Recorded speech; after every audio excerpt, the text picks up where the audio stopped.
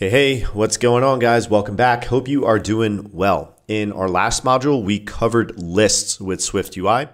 In this module, we are going to be going over how to introduce buttons into our applications.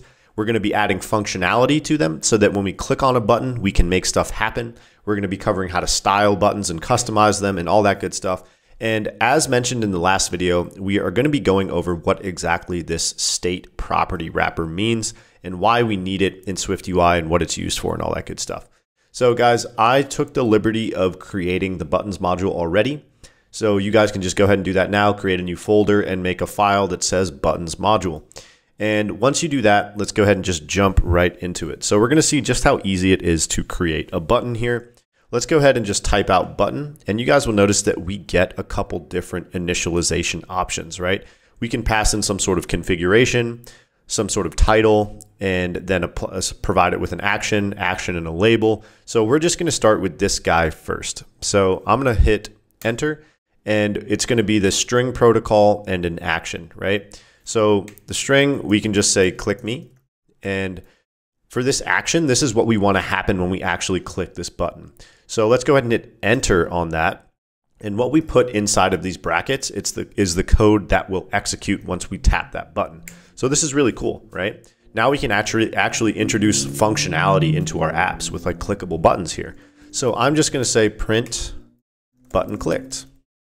And guys, if I pull up this console down here, I had this there from before, but if you go ahead and click this button, you'll notice that print statement shows up beautifully there, right? So we are successfully executing an action with a button that we just created. And it's literally 3 lines of code. So it doesn't get simpler than that. Okay. So how do we introduce like actual functionality relative to an app, right? Obviously, we're not just going to be printing stuff out when we click buttons. When we click something, we probably want something to happen on the screen, right? So let's go ahead and just create like a rectangle here, guys. So really quickly, I'm just going to comment this out. I want us to create a VStack, and let's create a rectangle. And let's go ahead and say dot frame width and height is 200 by 100. Dot corner radius is 10.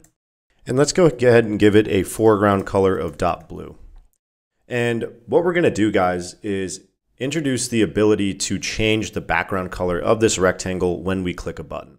So let's go ahead and add our button back to this VStack. Let's go ahead and comment this back in, hit Command X to cut it, and paste it below our rectangle. So ideally, like I said before, what we want to do is click this button and have this change the color of that rectangle. So I'm going to show you guys how to do that, and then we're going to break it down. So let's just go up to the top of our file, guys.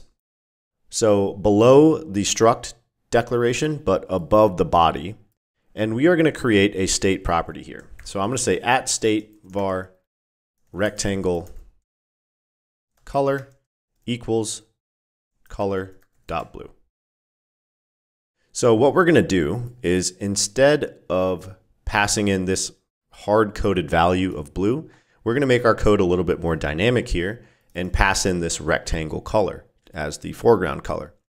So now, ideally, guys, anytime I modify this rectangle color, it will change the color of my rectangle to be whatever that is equal to. So it starts out as blue, and if I click this button, I want to modify it to something else. So instead of saying just button clicked, let's just go here and say background color, or sorry, rectangle color equals dot pink.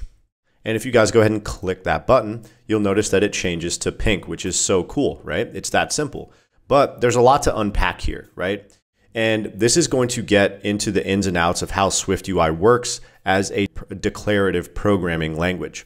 So let's go ahead and talk about what this state property guy is here. So I'm going to pull up a diagram to help us understand this, right? So really quickly, guys, let's just take a look at this. SwiftUI views are a function of state. When we modify a state property, the view reconfigures with that updated state. We don't modify views directly. This is the essence of declarative programming. So basically, we have some view here, and it's a function of state, right? F of s equals v means that our view is some function of state, right? So when we modify a state property, we modify the state of our view, and then the view redraws itself with and updates with the modified state. So let's go ahead and break down how that applies to our code here. So right now, we have declared this state property as this rectangle color, right? So our view now knows that it is in some way dependent on this state property because we've passed it in here. So this explains how our view is a function of state, right? So when I modify this state property, it's going to redraw my view and reconfigure it with the updated state. So what exactly does that mean? Here is where I am modifying the state. So it changes this rectangle color. SwiftUI recognizes that some state property has been changed, so it knows that now it needs to redraw the view. So what do I mean by that? Well, guys, literally what SwiftUI does is it throws away the existing state of the view, right? So when it was blue originally, it just takes that and it tosses it. It basically destroys that view. And then it redraws the view with the updated state where the rectangle color is now pink. And that's how we get this pink rectangle here. So this state guide that we see is what's known as a property wrapper, guys. So it's used to create and manage mutable state within a view. It's a fundamental concept that allows you to store and track changes to a value so your view can automatically update whenever that value changes. State is used primarily for managing small amounts of mutable data that are specific to a single view. So I am going to copy and paste this for you guys, just so you have that as notes. And this will be available in the completed source code, guys, or you could just pause and type that out. So that's just basically an explanation of what state properties are. So once again, guys, this is the essence of how SwiftUI works. All views are a function of state. We do not modify views directly. We simply modify state properties and the view redraws itself with that updated state. So let's do some more examples here, guys. Have some more fun with this stuff so we can get a better understanding of it. So I'm going to create a text component as well. So I'm going to say text hello. And let's make the font of this like .title. So what we're going to do, and the reason we're adding this text component, guys, is we're going to change both the background color and the title of this text when we click on buttons. So let me go ahead and give this button some, or let's give this button some padding just to get some spacing there. Right. So now let's go ahead and create another button, guys. I want to show you how to create a more custom button. This is a very basic button. We can make our buttons look like whatever the heck we want, which is really cool. We are just going to select this different option here. So it's going to be action and label. So if you hit that, it's going to ask us for the action first. You can just hit enter on that guy and it will expand the brackets for both of those closures. So here we're going to leave that blank for now. Let's go ahead and just create this button label. So when we have a label, guys, that means we can create any view component in SwiftUI that we want. So I can make this a text component and I'm going to call it custom button. I'm going to say .font is .headline. And you guys can see here that I'm already getting some of that customization, whereas here, this is just a raw string and it renders that with sort of this like default button look from SwiftUI. Here, we're just going to keep customizing this guy. We're going to say .frame width and height is 360 by 48. .background is .blue. .foreground color is .white. .corner radius is 10. Oh, not contrast, corner radius. So you guys will notice that that is like a really good looking custom button right there, right? Like this is what you might see in an actual mobile application that has some nice design. So let's go ahead and add some functionality to this button, guys. Let's maybe change the rectangle color. Let's maybe make our button purple here. Background is .purple. Rectangle color equals .purple. Right, so now I can click this guy and it'll make it purple. I can click this guy and it'll make it pink, right? But let's imagine we wanted to change the text here too. So let's go ahead and make another state property, because why are we making a state property, guys?